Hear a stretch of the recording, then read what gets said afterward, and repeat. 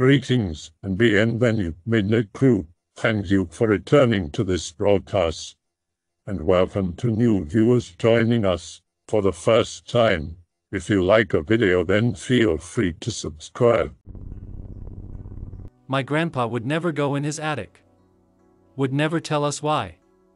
Me and siblings grew up not really questioning it. All of us just knew that Pop wouldn't go in the attic. Whenever he needed something from it, we'd go get it for him.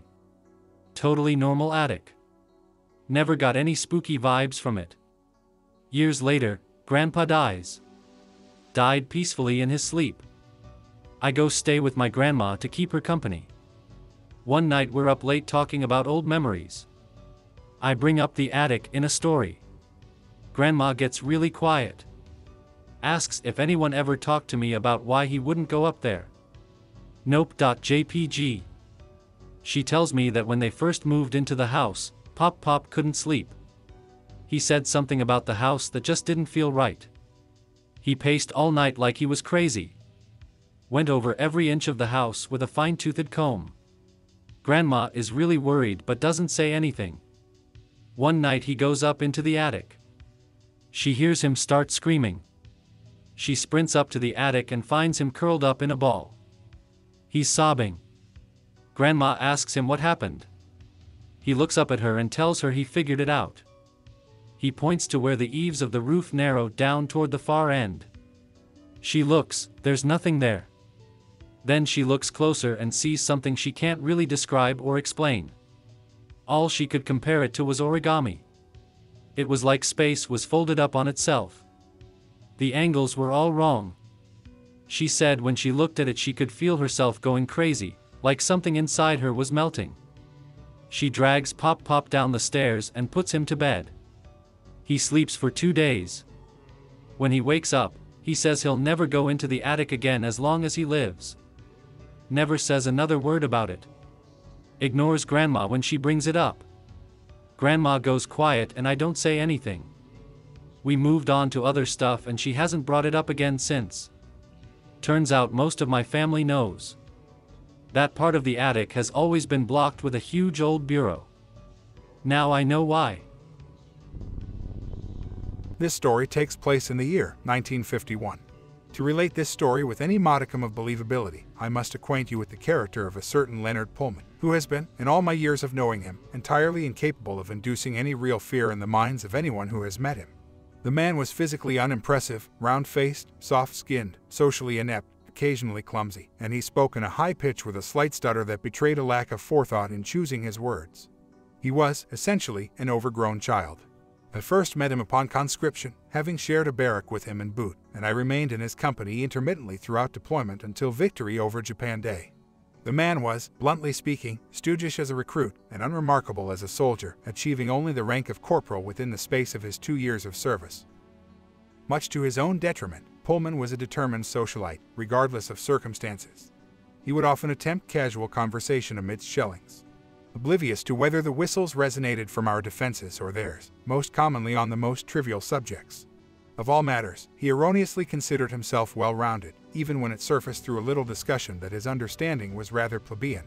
There was, for example, one summer night which our unit spent crouched in the bockage, doling out cigarettes and retelling personal accounts of interest, in which Pullman fancied himself some firelight raconteur, spinning for us all tales of his own design which he assumed would shock and horrify.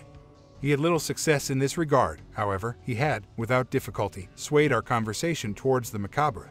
Soon, through an exchange which I was not quite involved in, it became known to every man there that I had, in my youth, submitted fictions of a similarly macabre nature to a local newspaper, from which I had received decent praise and feedback. At once, there arose an eager and unanimous voice within my unit demanding that I recount what I had written. This only served to nurse envy within Pullman, and worse, a strange kind of obsession with me. That he should surpass my knack for storytelling, and that I should recognize his superior talent and become submissively enamored by it. He did this by progressively engaging in conversation with me more than anyone else, and at more inopportune moments than ever before, dogging me with a feigned admiration of me that thinly veiled his own desire to be admired. There was an instance when 2nd Infantry at last moved up to Brent, in which he, loping after me as I trudged through a debris-littered skeleton of a 3-floored porthouse, gloated about his own half-stipulated analytical criticisms of Dracula, having attended viewings of the picture on more occasions than necessary. He then went on to brag of his pretensions of fame as a screenplay writer in Hollywood. But I remained fixated upon the task at hand. Perhaps as a final, desperate attempt to win my attention and to usurp the air of admiration about me, he made it very plain to me then how engrossed he was in all things strange. He admitted to frequenting especially startling magic shows, collecting various objects of supposed supernatural quality, and visiting soothsayers in secret. Despite all this, he revealed that was not an avid reader. He was largely unfamiliar with Poe and Irving and Stevenson and Wilde, and the finer points of Greek myths and German folklore exceeded his knowledge. To this end, I remained unimpressed by him. However, Pullman, in some sense, received his long-awaited recognition with a change of heart that came over me between our transfer to Camp Swift and the announcement of the war's end, for I had developed a counter-obsession with him, but this was born out of trenchant amusement, not envy. I kept stiff-lipped about it when saying my goodbyes, but in what was supposed to be my final chat with him, I learned, for the first time, that he lived with his parents just one county over from me prior to the war. Of all the men in my unit, Pullman was the only other Kansasian. I think that he must have noticed the bewildered brightness in my eyes as I heard him speak of this coincidence, but he seemed to remain blissfully amiss of the reason for my interest. He gave me his home address to write to, and we parted ways. Throughout our service, neither of us had been given an opportunity to shed blood, nor had we lost it. Aside from our meeting one another, the war had been rather uneventful for us. Unfortunately, of course, it had not been for most of the rest of the country. It seemed as if readers of the local papers had enough with horror. I no longer submitted my dreadful tales, and I resigned myself to the employment of an accountant. Soon thereafter I married, and my life proceeded without any other noteworthy circumstances. To keep from descending into an existence of sterile boredom, I wrote to Pullman regularly, only ever asking for updates on his livelihood and how he spent his days. In turn, Pullman only ever spoke of himself and his own incredible thoughts and doings in a blatantly self-absorbed fashion. I only encouraged this, as I preferred that my personal life remained apart from his, and as I drew derisive entertainment from reading about his eccentric escapades and whatever self-fulfilling mishaps he found himself in as a result of his childish nature. Much of what he related to me over the course of those years, I still believe, is an exaggeration. I will preface what I know to be true. Pullman remained a bachelor, living with his parents until their eventual deaths, as they were both very old. However, they had amassed a fortune in bonds, so that their only son seemed never to run dry of funds, no matter how many small-time jobs he was unceremoniously released from. During spells of his unemployment, he would travel far and wide, seeking out locations of rumored fantasia. These were often the longest and most embellished letters I received, always riddled with clichés that outed their own fabrication, proving to me that his tastes had aged no more than his interests. At some point, however, Pullman discovered investments and claimed to find lasting employment in real estate. I concluded that he was finally telling the truth, for his letters became noticeably sparser, shorter, and duller in their content. This disappointed me greatly. My wife, who was well aware of the numerous letters which had filtered through my mailbox and had listened as I regaled her with Pullman's ridiculous tall tales at their every arrival, expressed disappointment at his silence as well. But she, having an actual inkling of pity for the man, suggested I should reinvigorate our conversation with a telephone call or perhaps a visit to his residence. Though I had owned a telephone for quite a while, I was revolted by the prospect of the idea of Pullman causing it to ring at any time he wished. Therefore, I resolved to pay him a weekend visit instead. Pullman's residence was only a few miles out from Wichita, and I found it quite easily along the road to Emporia. I need not stray into descriptions of his estate, but it bodes to say that it was nothing short of a mansion and that it was exceptionally modernist in style. Whether by inheritance or by some stroke of luck in his occupation, Pullman was considerably wealthy. Clearly, he was much better off than I pronounced my arrival with the gilded knocker upon his door, and, forthwith, he answered it himself, still wearing his pajamas as he invited me in, even though the hour was well past noon. I straightened my tie and entered, and, upon doing so, noticed a television in an adjacent lounge flashing with a rerun of Tales of Tomorrow. We wandered over to it in stride and conversation, and very soon my former disappointment at his reticence was replaced with the same sort of mild irritation I acquired for him in the French Bach age. For despite his age, he was still the same boy who was obsessed with shallow tastes and bent upon enlightening me to his genius. I quickly grew tired of listening to his drivel and interrupted him with a few rudimentary questions about his occupation. Pullman appeared bored and confused by these inquiries, until, struck with a sudden recollection, he grew ecstatic at once, insisting without real clarity that I accompany him somewhere at once. I did not fully understand much more than this until he led me outside and over to his automobile where it was parked in his driveway and ushered me to take the passenger seat. Hesitantly, I did so, and Pullman, still wearing his pajamas, took the wheel and reversed, rambling on about a particular property that fell into his possession which I simply must see. Between breaths of his excited barrages, I slipped my own voice, questioning him further about the nature of this impromptu adventure which I was being whisked away upon. He answered little, only assuring me that he would explain it when we got there, and that it would not take long, and that I would not regret it, and the like. I sighed and, resigning myself to his stubbornness, resolved instead to unravel his secret by broaching some related topic. Again, I pressed questions regarding his work. We took a bend in the road which I was not quite familiar with, and he pointed out which of the houses he had supposedly bought and sold as we passed them by. My needling goaded him to confess that he had, within his acquisition, a house which was reportedly haunted. Yet, to my surprise, this house was not our true destination that day. He talked of how he had procured it very proudly and openly, but with a slight air of dismissal, which prompted me to direct my presumptions elsewhere. Eventually, our conversation subsided, and my gaze drifted out the car window, looking instead to the passing environs for a clue to where we were destined. I noticed that the houses became fewer upon either side of us, and farther apart between great stretches of rolling green prairie. In time, all traces of civilization vanished from sight, save for the road, which was devoid of any other automobile except Pullman's. At that moment, I was struck by the notion that I had become wrapped up in one of his bizarre, ridiculous letters. Very suddenly, and without forewarning, Pullman eased the automobile, and, clutching the wheel, tore off the straight road and onto the grassy plain. I glanced at him with bewilderment, but his eyes remained focused ahead, wholly intent in this strange direction which he had taken us. More questions festered beneath my tongue, but I kept it still, knowing they would not soon be answered. I joined him in staring ahead. From the wispy clouded horizon, there germinated little specks of white against the prairie green, seeming to me then like a mirage of the ruins of an ivory palace once Oriental or Persian in style. However, as we approached them, I realized that the reality what I was witnessing was much stranger than that. There were a multitude of pallid structures standing closely together, all tall, striking, yet ever indeterminable in purpose or form, even as we drew near to them. As Pullman stopped the automobile just feet before them and stepped out, I remained in the passenger seat for a moment longer, still overwhelmed at what I was seeing. Pullman laughed and called it his playground. I stepped out of the automobile and stood beside him. I was breathless, saying nothing, but Pullman remembered all my questions from the drive, and indulged in an explanation at once. Due to my stupor during that moment, I was scarcely attentive to the details of his account, but I shall recollect them as best I can. According to him, a certain old recluse who owned a great deal of the land hereabouts had died rather unexpectedly, so his property, much of which was all grassy prairie, without a single structure ever registered or even known to have been built upon it, was passed down to a scattering of agnates, most of whom assumed what they were told to be true. So, having little reason to scour these vast tracts of land to recalculate the value, a fair number of them opted to have the empty property sold to whatever realtor would offer for it. Upon one such immeasurable and long unexamined tract stood this playground, as Pullman called it, and, according to him, not a single relative of the old recluse had ever seen nor heard of its existence. This discovery was wholly within Pullman's possession, now, and not another soul alive except he and I knew of it. Clichés and exaggerations were, of course, Pullman's first language, and I do not consider this account to hold much weight, even now, after all that has happened. I shall, however, attempt to describe this playground of his.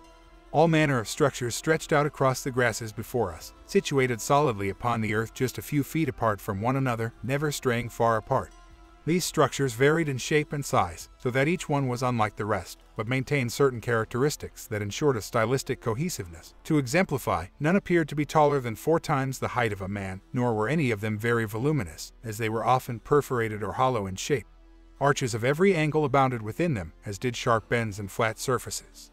Asymmetry was present in every part of them, yet so pronounced were these asymmetries that they appeared thoroughly measured and wholly intentional. Purpose, in any of these structures, was difficult to distinguish. Some formed walls, though many were distorted by strange curvatures or tapering, and seldom had adjoining ceilings or floors to form anything resembling a room. Odd, serpentine pillars twisted and occasionally branched out like a limb from a tree, even as there was nothing remotely vegetable about them. Stairs were everywhere, steps both large and small wound around nearly every somewhat vertical surface, sometimes ascending to nothing at all. Spaces like corridors slithered across the prairie, leading nowhere at all. Some were halfway hallways, long but ending abruptly with a few other ill-placed structures midway through it that blocked passage entirely. There were even bridges, but these appeared more contorted than the other structures, bridging gaps between inaccessible heights, narrowing and bending without reason, or ceasing to continue entirely after a certain length across. At some point, Pullman jokingly described this architecture as Suitian, which, I admit, may have been the truest sentiment I have ever heard from him. But there the similarities ended. What perturbed me so much, I believe, was the material of these structures. To say the least, their surfaces were smooth, flat, and white. Initially, I presumed a clay or ceramic material, but the texture was entirely without roughness. There was not the slightest chip or crack of degradation in them. In fact, the abnormal perfection of each edge and corner of these structures struck me as more jarring than their indeterminable forms. More than this, the color of them shocked me. They were not only white, but white without blemish, as if never touched by rain or earth or discolored by sunlight.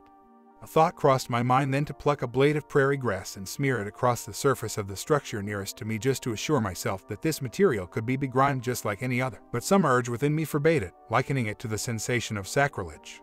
Despite the smoothness of the structures, their surface produced no reflection at all. Pullman kept talking. Goosing his legs, he stepped over the long prairie grasses and passed into the playground, beckoning to me with one hand and pointing onto the numerous sculptures with his other. Unconsciously, I followed him in.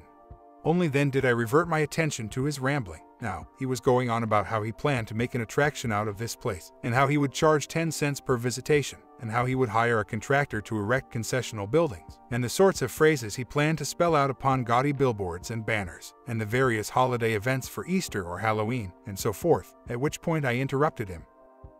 "You ought to paint it, then." I had not spoken these words with much forethought. In truth, the only thought in my head was concerned with the unnatural cleanliness of the white surfaces of the structures around us. I was still reluctant to mar them myself, and in retrospect, I think that, subconsciously, I wished that Pullman would do so himself so that I would be released from this strange notion. Pullman turned, glanced at me, and blinked. He looked more ridiculous than ever. Standing there in his pajamas in the mid-afternoon sun, prairie grass reaching up to his knees, arms still outstretched to some purposeless and pathetic structure at his side. "Paint it. My God, man, why would I do that? Can't you see that it's just fine how it is?" He laughed sheepishly as he said this. He must have said something afterward to the effect that the whiteness of the structures functioned better in presentation, and that it would attract more visitors if it were perceived as being phantom-like, and that painting the structures would require too many work hours and undoubtedly many more in preserving the coat, but I did not hear him. The acknowledgement of these words was the last time I ever paid attention to Pullman. I cannot determine exactly why, but at that moment, I truly began to hate him. As I have said, there was nothing frightening about Pullman at all. There was no dark thought that had ever crossed his childish mind that had already crossed mine, and there was no dark deed he could do to me that I could not do to him. He could not have been responsible for the existence of this playground at all.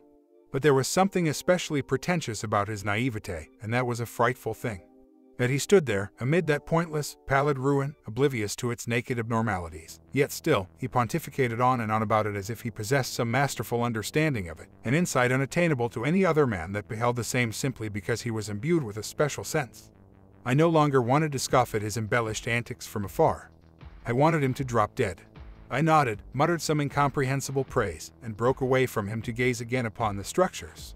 Listlessly, we sauntered to and fro throughout the playground, eyeing the winding, reaching ends of the structures up and down like curious guests examining sculptures at an art exhibit, nearly forcing ourselves to be fascinated by these things, now, as if that was the sociable thing to do. However, it seemed, the farther I strayed from Pullman, and heard less of his delusional drivel, the more I forgot my hatred for him, and, as if to relax me, an eager curiosity took its place.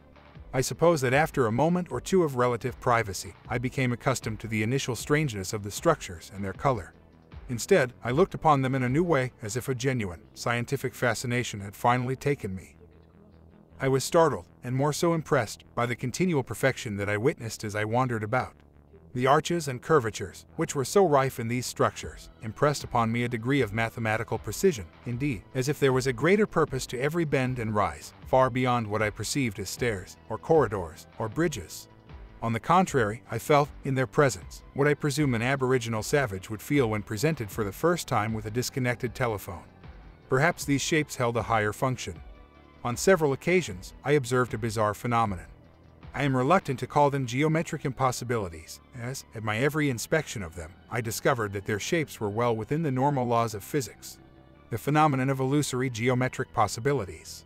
First, they came as misperceived prisms in the periphery of my vision, which I then attributed to a lack of shadows as the daylight was very bright. But these illusions would soon appear closer to me. There was one certain structure, something akin to an Indian totem pole, except perforated in several places and constricted in several places by a spiral staircase, and, for as long as a minute, I could not trace the ascent of the steps directly at all. Yet suddenly, by some means, I finally did so, and the true shape of the structure became so clear and unmistakable to me that I immediately forgot how I had perceived it beforehand. This is typical of the way the mind responds to solving an illusion, I suppose, but to me then, the difference felt so drastic that it was as if the shape of the structure had changed without motion. The illusion of depth was the most pervasive. There were several instances in which I found myself shuffling between narrow walls or ducking beneath low arches, simply because I had misjudged their proportions. It was, indeed, like a playground, as Pullman had called it. Eventually, Pullman and I found our way back to his automobile. I do not recall having consciously decided to return to it, but the space of the plane occupied by the structures was so small that returning to it was inevitable, regardless of which path I took.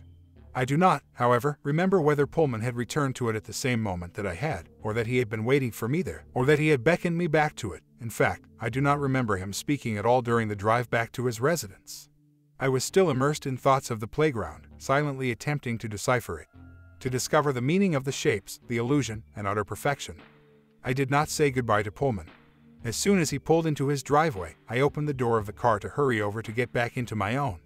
I made it home by the early evening, just in time for dinner. Of course, my wife asked me about the visit. She was very curious, having heard so much about my time with Pullman and the letters which I read to her, but never having met the man himself.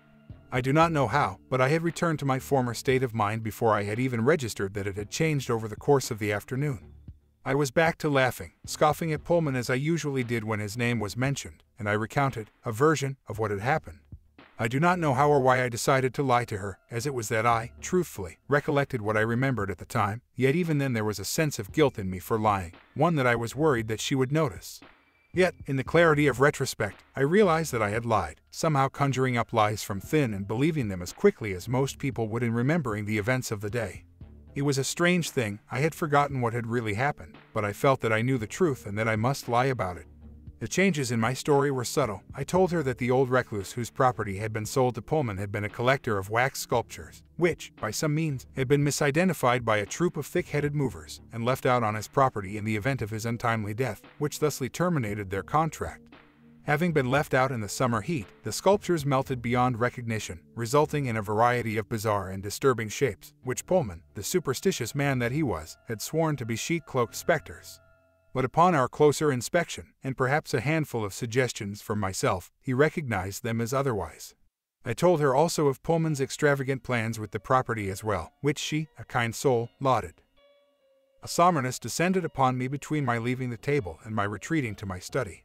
Brandy in hand, I slumped down upon my chair before the fireplace, feeling dizziness even before I had so much as smelled my glass. I reflected upon the fiction which I had told my wife and the strangeness of my mood throughout that afternoon. However, these observations yielded to the return of those unshakable questions which had been conjured up in my mind while Pullman and I approached the playground.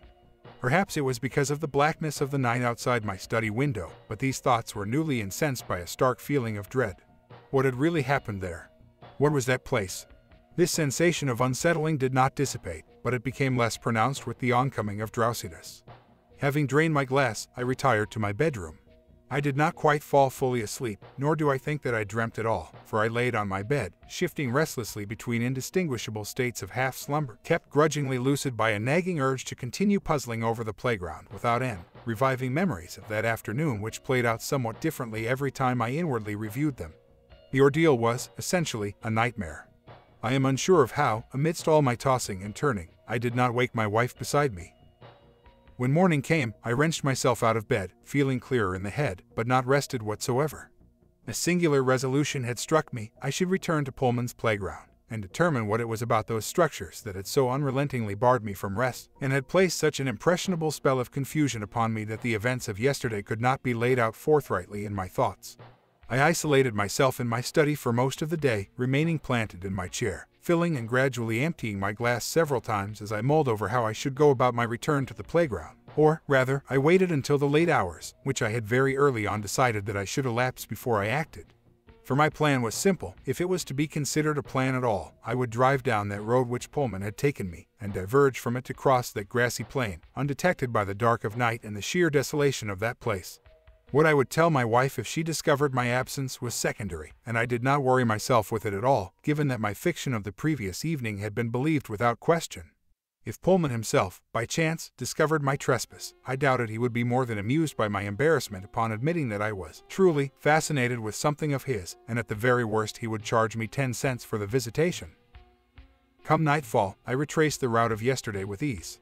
The lingering of the brandy, I think, assuaged me until I had reached the limits of suburbia, but upon my egressing, there immediately washed over me that familiar sensation of dread from the prior evening. I looked out to the prairie on one side of the road, dumbfounded. I had not quite remembered at what distance it was, exactly, that Pullman had steered off the asphalt. I drove onward for a little while longer, becoming no surer of myself until the worry that I had passed the place overweighed the notion that I had not. I slowed my car and steered off the road. Now, that night, a full moon hung over the earth, and all the grasses of the prairie were dark and glossy in its light, rippling and churning with a faint wind which crossed from one side of the horizon to the other. Scanning it as I drove farther out, I, to my surprise, located the structures again rather quickly. They stood out like an arabesque Stonehenge in the moonlight, faintly aglow with the sheer whiteness and spotlessness of their make, floating fairy-like amid the vast blackish-blue sea of prairie grass. I brought the automobile to a stop, and, just as I stepped out of it, my fear relented to wonder at the sight. I had brought an electric torch, but, having no use for it in this enchanting luminescence, I forgot about it entirely. With little forethought, I resumed my wandering through the structures, gradually passing under one pale arch and the next like some meditative monk circling a cloister. Nothing was how I remembered it to be. Of course, the color and material of these structures, as I have said, was indistinctly the same, and all the structures appeared to have maintained the same outlandish architecture style, yet not one shape among them was familiar to me. Perhaps I viewed them all from a different angle than previously, or had entered them from an alternate direction. Regardless, I was overcome with the notion that I had never been in that place before. Had I, by my own misdirection, discovered an entirely separate playground? To quell these questions within me, I decided, not without playful curiosity, to scale the highest structure that I could find and perceive the whole place with the special clarity that was sure to come from a vertical vantage. Soon, I came to an intersection between structures, where I laid eyes upon one which, from my perspective, appeared taller than the rest. Just as many of the other structures were, this one was entwined by a wild and untamed flight of stairs, which, though daunting in its precarious ascent, seemed climbable enough. I set my foot upon the first step, gripped the pronounced edges of the structure, and scaled it. The ascent was not as easy as I had imagined it, if, indeed, I had at all. Many of the steps were strangely spaced apart and inclined in odd directions, and all of them were so uncommonly smooth and foreign to friction. I clung to the structure deathly tight, daring not to look down until I had reached the very height, for even as it was not so very tall, by other standards, there was that same illusory depth which plagued the structures around it and caused my nerves to feel as if I was much farther from the earth than I really was. The cool prairie wind groped at me, sending shivers through my limbs so that my climb was doubly arduous. Exhaling an airy chuckle, I finally reached the highest step, embracing a certain pillar-like protrusion which rose just a little higher than that. My tie whipped about in the wind as, guardedly, I cast my eyes down, sinking from the endless silhouetted horizon to the innumerable pallid peaks of the shorter structures. For a long time, I studied them, unsure of what to make of them. There was, undoubtedly, some method to their arrangement upon the earth, but I could not distinguish any recurrent pattern, nor could I any more fathom the reason for it. The concept struck me then that there was something to be interpreted in their placement as if to relay a kind of message, though I could not determine any legible letters or numerals formed by the lay of the walls. Then, an even greater thought crossed my mind, that all the structures within that playground were, cohesively, pieces that fit together to form one great titanic illusion, only if the proper distance and angle were discovered to view it all from. A euphoric sense of relief washed over me at this realization, comforted already by the prospect of some sense being found in the presence of this pale ruin, even though I had confirmed nothing at all. I left. This Pullman did not know, nor could he know. As if to rebuff me for my haughtiness, a particularly potent gust of wind swept past me then, nearly toppling me from the height of the tall structure. Thrust into a state of urgency at once, I gripped the pillar-like protrusion with twice the ardor of before and gazed down upon the world with much more pertinent questions flooding my thoughts. I noticed then that the enchanted glow had vanished from the structures. Perhaps a cloudy film had been drawn over the moon at that moment, but its light was dramatically dimmed, and shadows lengthened from every pale crease and corner of the structures. I could no longer see the earth below me, as the grasses there were blackened beyond perception. A sharp pang of fear pierced my throat, and I shivered now with more than the chill of the nightly air. There then arose a distinct sort of low howl in the wind as it flowed through the orifices of the playground. It was horrendously stretched out, so much so that the change between the rising and falling of its pitch was scarcely noticeable at all. It rang on for so long that I did not anticipate an end, yet abruptly, the howl was extinguished by a singular beat, which I can only describe as being a lack of sound. At this interval, there was utterly no other sound at all, but there was something striking about how sudden it was that it became its own noise, a kind of drumming. The wind resumed its overextended howl, only to be unexpectedly punctuated by this beat once more. To my shock, this continued. I remained perfectly still and listened, measuring the howls, counting the drum beats, growing more fearful with each one passed, dreading the next, knowing that despite the initial sound of it, this pattern of noise could not have been natural. Eventually, my attention withdrew from what I heard to what I saw. Perhaps it was a trick of the new shadow, or merely the strange proportions of the structures, or the panic which had set in with the blowing of the wind, but the structures suddenly appeared to be far more expansive, their white forms reaching on every side of me onto the black brink of the horizon. I no longer surveyed a shrine of pale shapes, but a city of them, a marble metropolis of Roman proportion, bathed in a tangle of shadows, structures as numerous as the grass blades of the prairie had been. Without conviction, I reassured myself that this was just another illusion, and turned my gaze downwards, as this was now the less frightful sight. Carefully, I lowered myself from the tall structure, placing each foot with the utmost caution, bracing myself for the chill of rushing winds between the continuous drum beats. My fingers became numb and I clenched my teeth. The eventual brushing of grass at my knees came as a surprise to me. Still shivering, I steadied myself on the ground, glancing about rapidly for any shape of familiarity. Again, the structures around me were not as I remembered. Which way did I come from? The howls of the wind emanated through the white walls on every side of me. Now, in casting my eyes down a certain alley between several structures, I observed, for the first time, a motion amidst the shadows. This was not evident until after a moment of intense regard. Soft, dark shapes spread and shifted across the whiteness with a casual slowness which seemed no less natural than the grasses which trembled in the nightly breeze. But their forms were undeniably unnatural and impossible to identify. Aside from my shivering, I was petrified by the sight. Within my being, there arose a kind of suffocation imposed upon me by the mere motion of these shadows, which became increasingly lively around me, even when I did not approach them. These shadows waxed so large that, several times, I expected some hideous and savage beast to step out from behind one of the structures. Yet, nothing appeared, and the shadows waned, matching the alternating pitch of the howling wind. I strode forward, certain of only what was before me, and dreading to witness what may have been lurking outside the periphery of my vision. My strides were troubled, wavering, and weighty, and there was an acute agony in my movements which I could only attribute to being brought about by an extreme fear which I had never experienced before. All around me, the air grew increasingly chaotic with shadows, spangling my sight with hypnotic flashes, making my heart rattle dangerously within my chest. I felt that I was drowning. Without fully realizing it, there materialized a being in front of me. I did not know where it had come from, nor did I observe any sudden motion prior to its sudden appearance. As if a veil of shadow had merely been pulled back from it, but I recognized that its naked form was humanoid. Horror mounted within me as my already frantic mind gradually registered its presence, and my dazed eyes soaked in the sight of it. It was not a man, but shapes in the form of a man, perfect shapes, most of which were unnatural to biology and only brought about by man.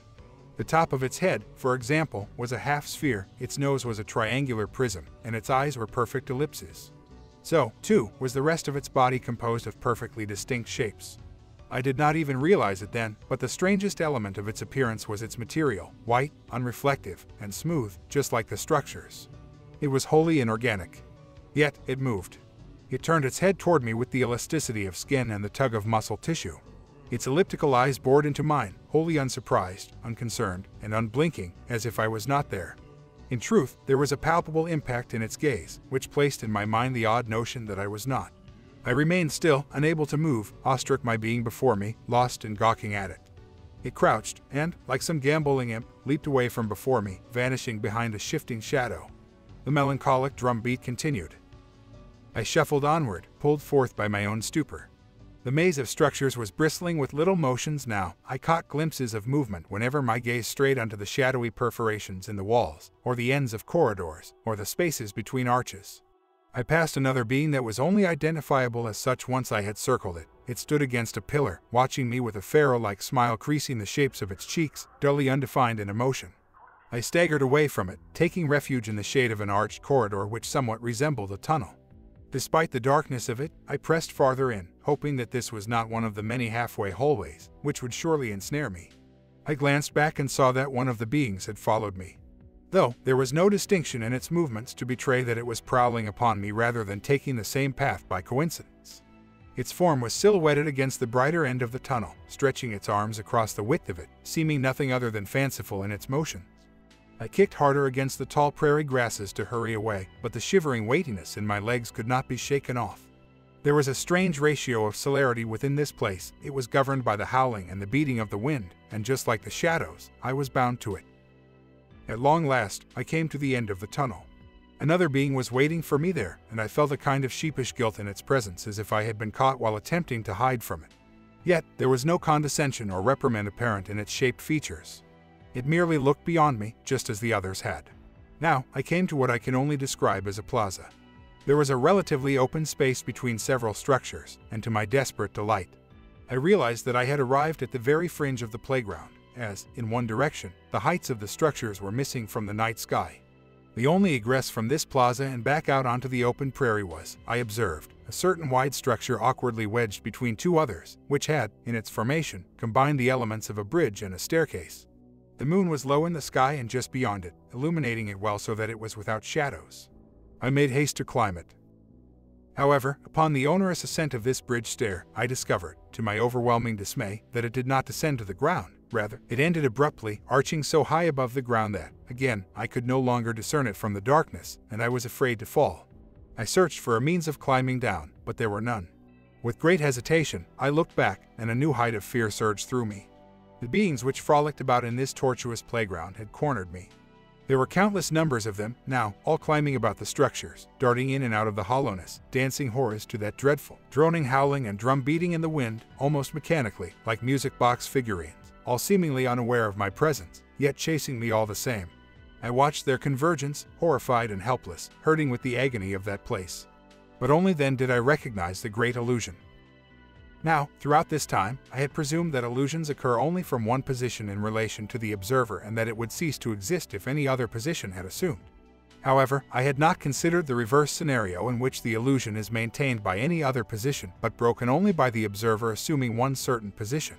I noticed that there were no shadows where I stood, as I was upon the brink of the playground, between the structures and the light of the moon. Earlier, I concluded that, given a certain position, the illusion would appear, giving purpose to this playground, so that there was relief in reason. Yet now, I stood upon that same certain position, and I saw that this playground was illusory from all others, for only now did I perceive these structures for what they truly were. The structures were beings, and the beings themselves were the structures, only at different stages in motion. Like looking behind the curtain in The Wizard of Oz, I watched these beings leap and play, solidifying suddenly while the structures near them became animated, carrying on where they left off, continuing this mad moonlit bacchanal without cessation. The howls and the beats dictated their clockwork metamorphoses. There was no lesser purpose in these living than there was in man. This realization did not banish my dread, rather, it multiplied, as I considered the overwhelming scope of that playground, the impossibility of the transfigurations of this race of beings, and the unbreakable command of the wind that ruled over this place. I fear that my immediate peril had been adjourned, only so that some greater punishment should be determined for me, as I had glimpsed that which should not have been seen. It was sacrilege, a blemishing. Entranced, I watched the motions of the beings until the whiteness of that place was replaced with the white rays of my automobile headlights as the road passed beneath me. I have no memory of climbing down from that bridge stair, nor do I remember finding my car in the road again. A great, unconscious lapse in time had occurred to me, and I, still with my foot upon the gas pedal, and gaze set resolutely ahead, refused to stop for even a moment to acknowledge it, or what else might have occurred in that missing space of time. I did not consider myself fortunate for having left that prairie. My wife must have recognized the colorlessness of my face, for she did not scold me when I came home so late. I stepped out of my car and looked at her for a while before passing wordlessly inside, my legs still trembling and my teeth still clenched from what had happened. I do not remember much else from that night. We no longer spoke of Pullman. He did not send any more letters, and I refused to visit him. Perhaps it was cruel not to warn him, but not only had I hated him and blamed him for showing me the prairie playground, I wished not to speak of it at all for a very long time, almost superstitiously afraid that some ill madness might resurge within me. I have not heard any word of his livelihood at all. Few others knew the man, so this itself is not cause for alarm, but I am certain that he is gone. Though I did not suffer so much as a scratch from that night, I have, undoubtedly, suffered psychologically. Since then, I have been diagnosed with shell shock, a dreadful, constant feeling of impending death which, my psychiatrist told me, was likely induced by my experiences in the French Bac Age, as many men my age suffer from. I tried to explain to him how little the events of the war affected me, and how I was no dainty novice to tales of horror, but I could not bring myself to speak of that night on the prairie, so I quietly accepted his diagnosis. My wife has since compelled me to allow for renovations of our house, as she suspects that the old European style of it reminds me of the debris-filled skeleton houses that I cleared with my unit in Brent, opting instead for the new modernist architecture, which has sprung up in many places throughout Wichita. To this, I very reluctantly conceded, as she would not listen to my reassurance that I had no problem with it. The renovators have utterly transformed every part of the house. I write this account from my study, for the sensation of impending death is upon me again, this time with such a potency that I feel that I must record all that I remember about the playground before my life ends, despite my great discomfort in recollecting it. When I have finished, that is all that can be said of it. I now gaze out of my white-arched study window at the moonlit grass, merely waiting for what is to come. Of horror and unfortunate mishaps. Just imagine in around 5 million years' time, humanity has been completely wiped out. There's nothing left of any real note besides heavily ruined buildings, once homes full of happy memories. Many modern texts of note were transferred to a sealed vault deprived of oxygen, no contact with the elements, as a final way for humanity to carry on its legacy through future races that may find Earth. Within this vault lies texts of all kinds, ranging from fiction to various legal documents, religious texts, anything that went in during humanity's final years. Around 5 million years from now, a small shuttle filled with alien scientists touches down on Earth, probably known as something else to them. After many years of digging, they finally come across the sealed vault far below the old United Nations headquarters. Though there's a small problem. Raiders have already been here and jammed the door trying to break in. Realizing there's no way to force themselves through, they leave for a new planet, one with easier riches to obtain. Not the scientists, though. They've spent years trying to find this place, studied all of the remaining texts, feel as though they confidently know our language and can bypass the highly encrypted lock with ease. Well, they do manage to get in. They're a strong-headed bunch of aliens. But what they come face to face with leaves them truly speechless. Thousands and thousands of solid stainless steel shelves stretching as far back as the eye can see, books filling them end to end. This is the gold mine they've spent nearly 70 human years searching for. They immediately set to work on scanning the human texts, storing the data on their 2 billion teraflop mini pocket drives, ready for hollow cloning. They're a little advanced. Another few years pass by, the texts have been scanned, sorted, and stored, backed up 20 times and added to the extinct species vault on their homeworld. It is at this point that professors begin to read the works, trying in vain to understand the humans and why they died out. Now, they may seem infallible, but they're still organic, still prone to errors. There were a few books scanned into the wrong areas, nothing too major. Small problems such as state documents being mixed in with legal documents. It happens. The real problem came when the Supreme Professor of Xeno-Religions, he named himself, began the daunting task of reading through Earth's major religious texts. Every now and then he noticed startling similarities between his own race's primitive beliefs and the beliefs of humanity. Many gods the humans described fit the appearance of certain races these guys have proven existed at some point. All of them were likely ancient, caring astronauts who were just checking in on them and their space brethren, the humans. The depiction of Shiva fits the image of a race still alive in modern times, still helping underdeveloped species early in their evolution. There was one book, however, that piqued the interest of the professor. Little did he know, the book would completely change the galaxy's view of Earth forever.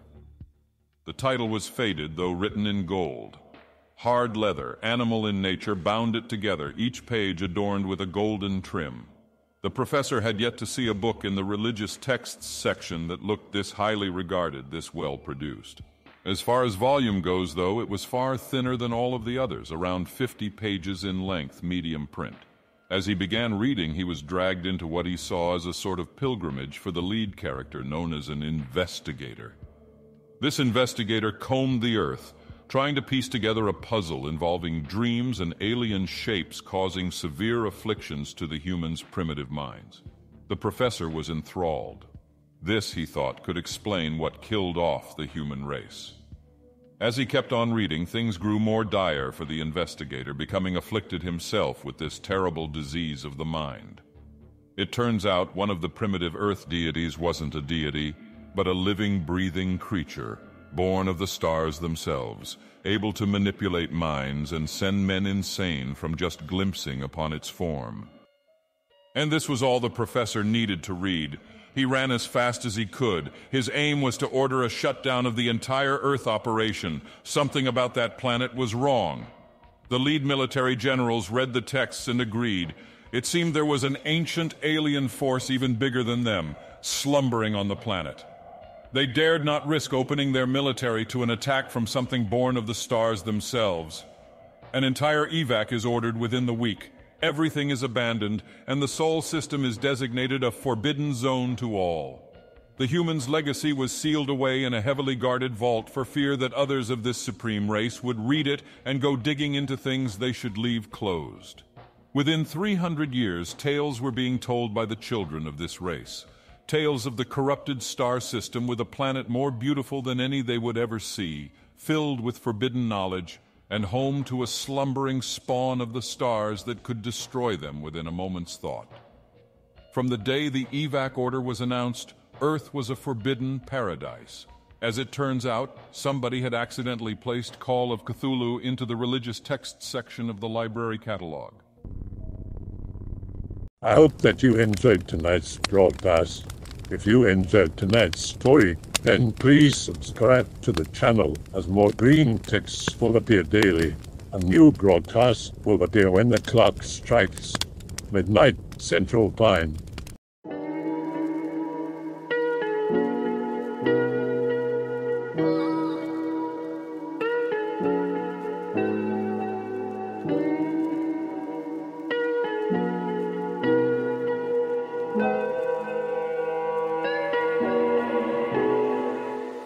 Remember to check out the Odyssey page in the description for a second archive of the channel's videos.